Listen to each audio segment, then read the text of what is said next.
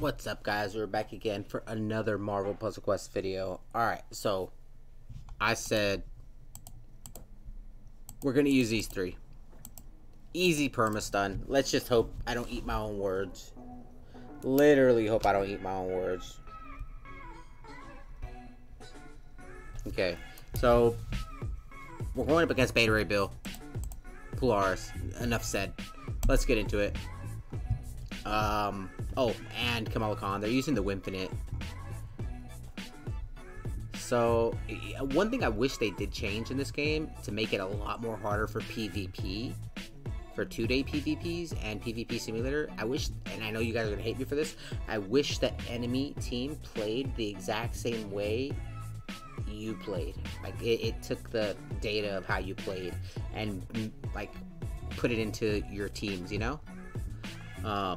But anyways, so Polaris, match the enemy's tiles, you generate, you know, blue, green, purple, blue, green, or purple. You match your tiles, your sap tiles, you heal your team for AoE.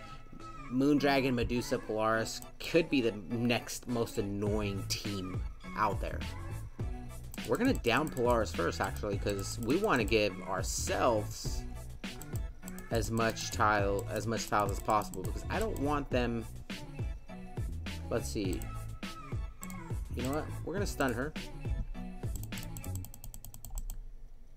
Oh, do I have? Let's see. Do I have Moondragon at?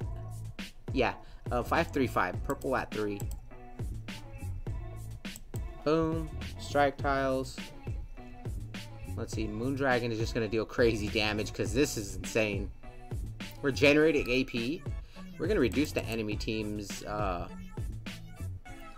if you want to activate the free Moonlight Dispersal by activating Pirate Defense and then popping it with Titanium Martial Arts, put it at the bottom. If you want to just keep the enemy sap tiles strength reduced, put it somewhere at the top or wherever you want, just not at the bottom row.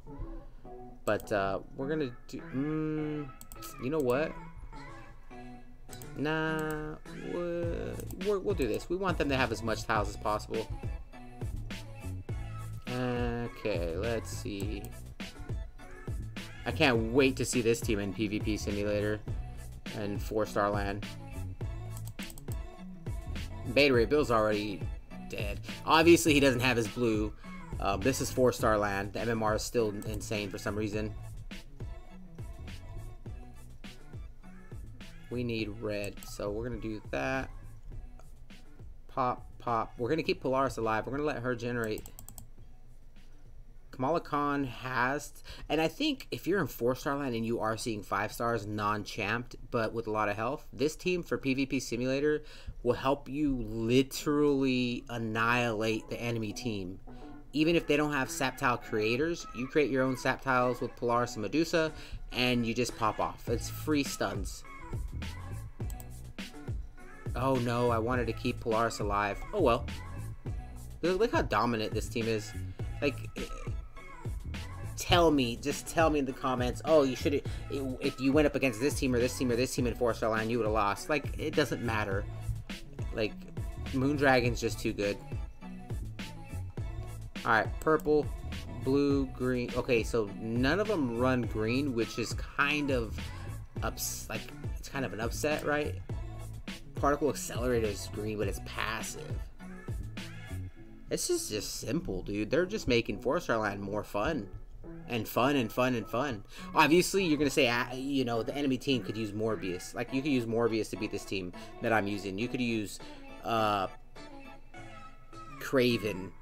You can use, who is it? Sabretooth. Stuff like that. I get it, yeah. But, like,